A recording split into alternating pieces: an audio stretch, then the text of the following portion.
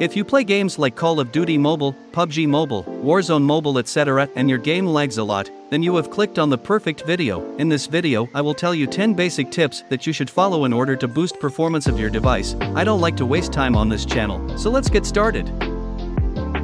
The first tip is to use the proper graphics settings according to your device. If you try to use ultra graphics settings on your potato device, then obviously your game is going to lag a lot. I always recommend to play the game on the lowest graphics possible. If you have the option to select the frame rate, then select it according to your device. Setting the frame rate at max will lead to heavy load on your device, which will make it lag a lot.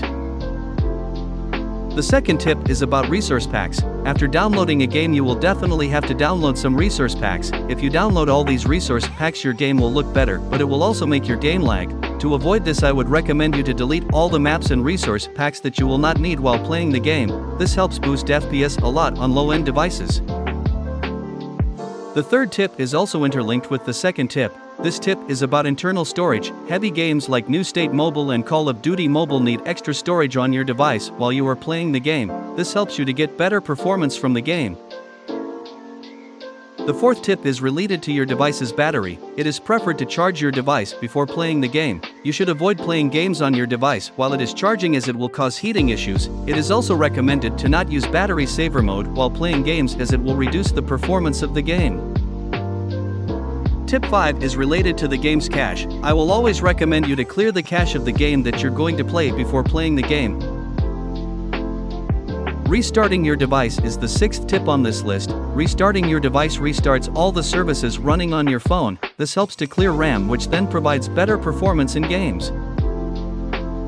If none of these tips help you, then the seventh tip might help you. The seventh tip is about reinstalling the game. Reinstalling the game is one of the easiest and best methods of fixing lag, as one of the reasons for the lag of your game might be bad installation of the game files. Reinstalling fixes this installation, which will help to get better performance and reduce bugs. Your network connection also plays a huge role in the FPS of the game. This is our eighth tip. If you have poop internet connection, then you might face a lot of lagging issues on your device. It is preferred to play these games on a Wi-Fi rather than using your cellular data. Some games like PUBG Mobile and Call of Duty Mobile are easy to configure with. Let's talk about our ninth tip. You can use third-party tools in order to boost your in-game performance. Using of GFX tools is strictly against terms of service of any game and is bannable. I have personally been using a GFX tool on PUBG Mobile since 2019. Until date, my account hasn't been banned. Still, I won't recommend to use this, as it might get you banned. Our last and final tip is about overheating of your device. If your device overheats, then it is recommended to stop playing the game, as it might cause serious damage to your device in real life. One method to fix this is by buying a gaming cooler for your device. This cooler is very helpful if you have heating issues with your device. If you are capable of investing in these, then you should go for it.